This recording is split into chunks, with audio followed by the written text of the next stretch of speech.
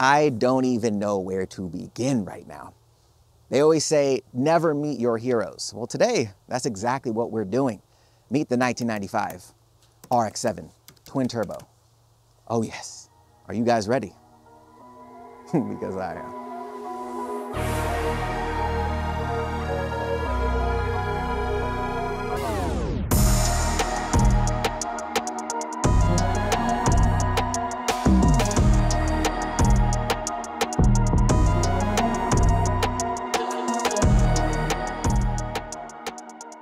Now, before we drive this legendary vehicle, we have to talk about the legendary power plant inside it. This is a 13B rotary engine. This is the twin turbo variant of this vehicle.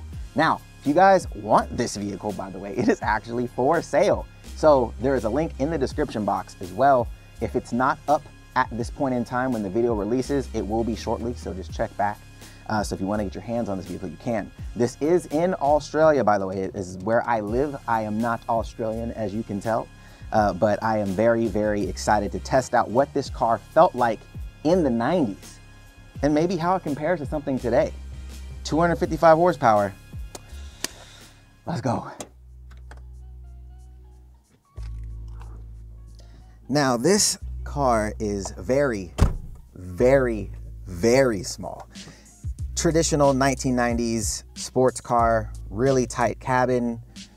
I love the bubble feel though. I actually really enjoy feeling like I'm in the car, not necessarily sitting on top of the car like a lot of current sports cars are. This is stock. This is bone stock, guys. Stock exhaust, stock everything. So I'm very, very excited about that. Now, before we get started with the drive, a few things that you guys should know. This car is still being worked on and tidied up. With that being said, obviously there's no stereo, but I don't need one. And there's no aircon, which is why the window is down or I will die in here. It's a little warm today and humid here in Brisbane. So hopefully that's okay. I got my dead cat on, so we should be all right. I haven't driven a car from the 90s since the early 2000s. So again, I almost forgot what it feels like to drive a car that isn't really aided by technology. And the cars that it was competing at the time against was significantly lighter than. I think the 3000 GT was about 1,000 pounds heavier than this car. Which is kind of ironic because the car that I drive now, a C43 AMG, is about 1,000 pounds heavier. So I'm actually curious to see, like, is it around the same speed that I would get even though it's underpowered by 130 horsepower? But because it's 1,000 pounds lighter, I'm so excited. Are you guys ready to go? I'm ready to go. Let's get the thing rolling. Camera's too hot, so the camera got too hot. So I gotta figure out where to put this thing to where it doesn't boil. I was considering it being an action camera, I would assume that it would be able to handle heat, but I guess not. I guess it's just too hot sitting on the dashboard.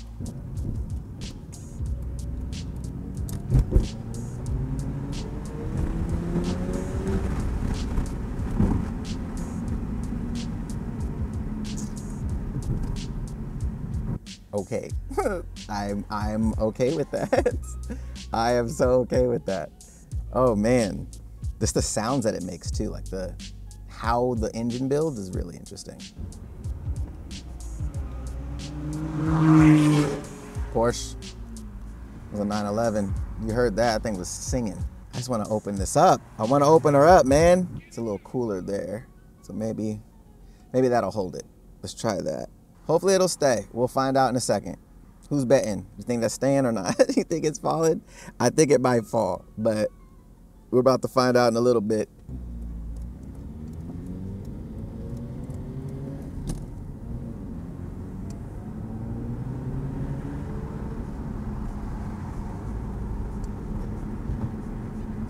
When it's moving, it feels really good. Like the shifter engagement is awesome.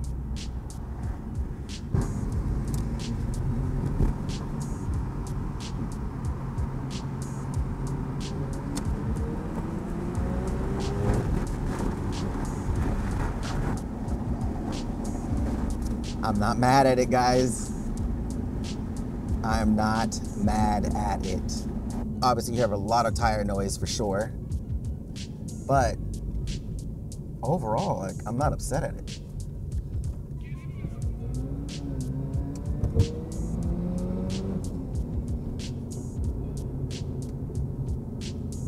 bro, this feels so good. Like, it's not super, super fast, but again, that might just be, you know, me not being able to fully open it up because I'm only getting to about 5,000. Like, it's not like I'm really wringing this thing out. It has so much more to go. So I'm just like, ooh, I just want to get into higher RPMs and see what we can actually do.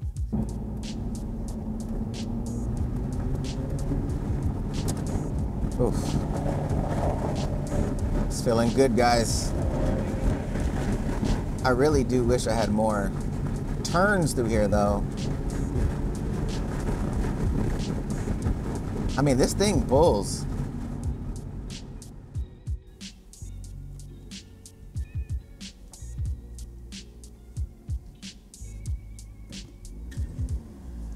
It's actually kind of quiet at idle. Like, it doesn't idle rough. Idle's really smooth.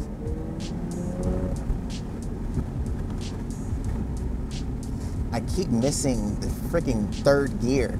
Third gear, I keep missing. Oh, but it pulls really nice. Pulls really nice.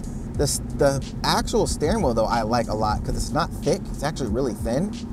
I'm not a fan of the thick steering wheels. Like, I thought I was liking them, and then now that I have this smaller steering wheel in your hand, it's like, man, this feels so much better. I know I'm not saying a lot, and I want to drive it more because I'm just like stoplight to stoplight, but holy shit, guys. Like, just from what I've been able to experience thus far, it just feels good. And these seats are awesome. Like, they're not super bolstered or anything like that, but they're comfortable.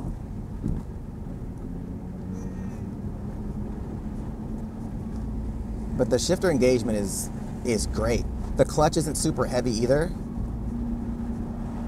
I really wish I knew exactly where I was going, because then I can just find where I was at before. Like, I don't remember the street that I came down because it was literally like farmland. I was like, oh, this is perfect. But I can't find it. I can't find it. I mean, if this indicator is correct, I was about to be at E. I put like $30 and I'm at half tank. Is that correct? I'm not sure how efficient these engines are for fuel economy. $30, half a tank sounds pretty interesting to me. Again, it could be a really small tank at that, but. Oh, the turning circle.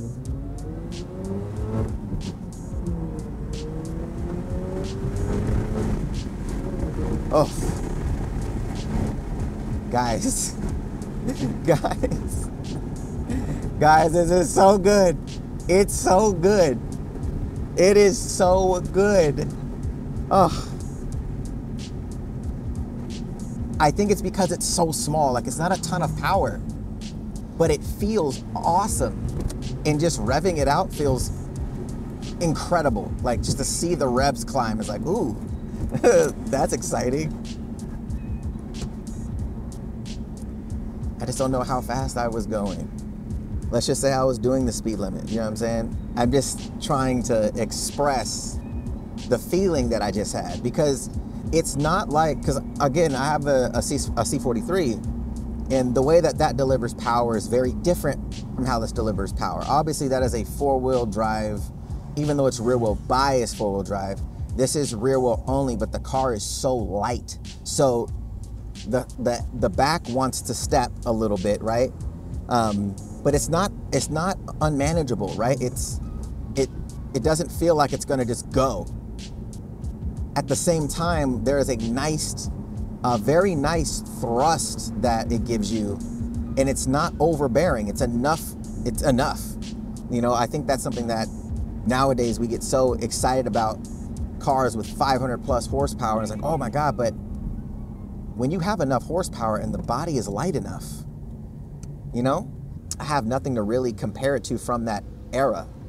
And comparing it to cars from this era, it's really hard to do so because they're almost a different type of product, you know, like they're not really the same thing. You know, they're very computer driven and things like that. So it's really hard to, I guess, button down what to compare it to.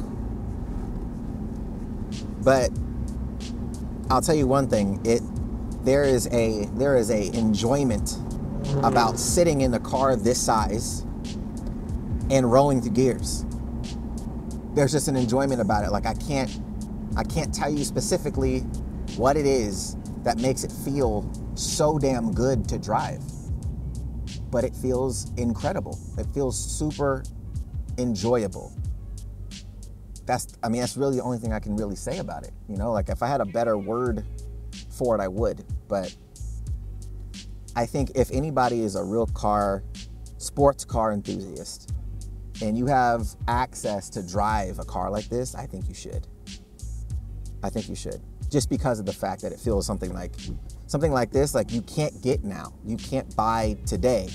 It doesn't exist today. I think the closest car that exists to this would be the FRS twins or the 86 twins, the 86 and the BRZ. It's the only thing that I can think of that would be remotely close to this as far as weight and power, right? Especially the newer version is definitely a bit more powerful than the last generation of it. But this feels nothing like cars that, you know, are around today, that are available today.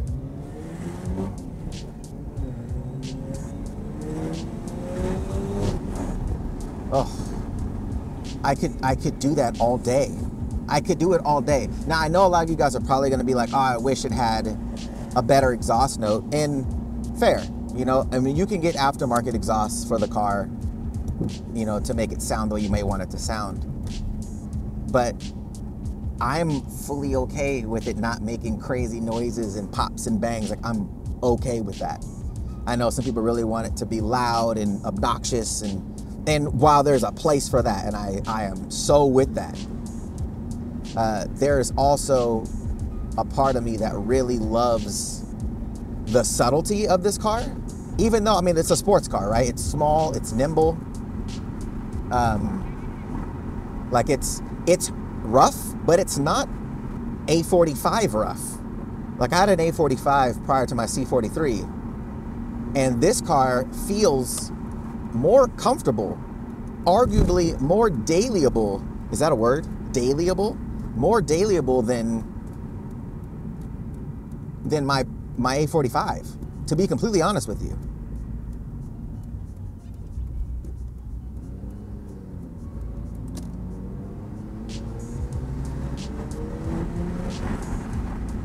Oh, guys, it's so good.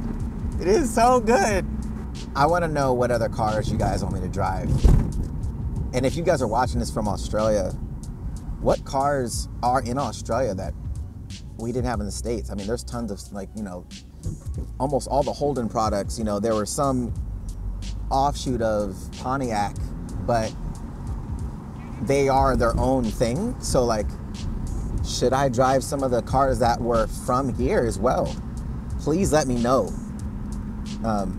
But this is an experience. It's definitely bumpy. It's a bumpy experience. But man, like, the car just doesn't feel like it's getting away from me. It just doesn't.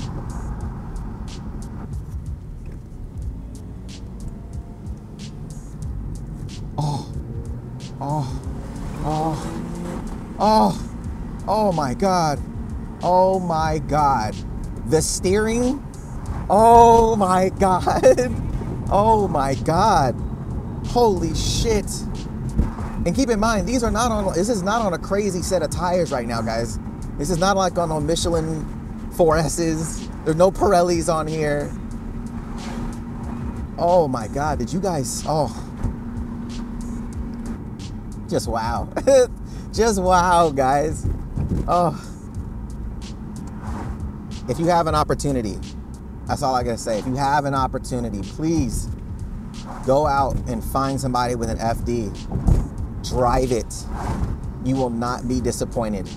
Now, if I can get another, somebody else's RX7 that's down there, please let me know.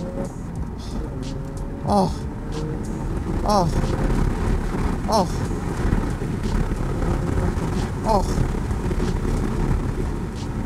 Oh my God. Oh my God. Oh. Oh, oh my God. Guys. Oh.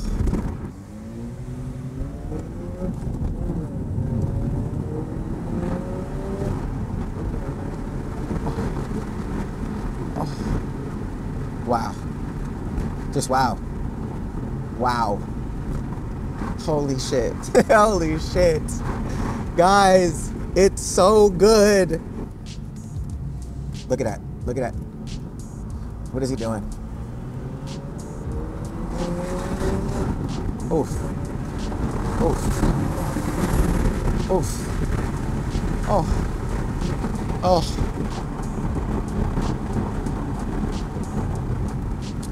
Yes. All day. All day. All day. Yeah. I need one of these. I need one. I need one so bad. I cannot tell you how bad this needs to be in my garage.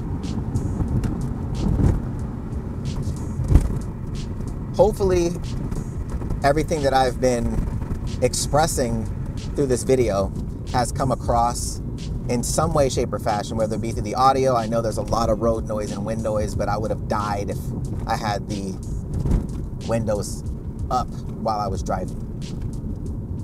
But I want to know your guys' thoughts. If you've driven an FD, what are your thoughts on this vehicle? If you haven't, where does this one rank in your list of, you know, let's call them grails, right? Let's call them heroes. How does it rank amongst the cars that you may want to drive one day, may want to have one day? Where does it rank for you? Let me know. And if you guys would like me to continue the series with a particular car, please let me know what car. And if you have a car that you would like me to drive here in Australia, I would love to experience it. Me being in the States, growing up in the States in the 90s, we only had access to certain cars because of emissions and safety regulations. So I think for me, like having the ability to drive this car here it's a dream come true. It really is. Like, I don't know what else to say, but it's incredible. It's an incredible experience. I'm extremely grateful for the opportunity. And like I said, if you guys have cars that you would like me to drive and experience for the first time, please let me know. Please let me know. But we're going to wrap this thing. I'll catch you guys in the next one. See you later.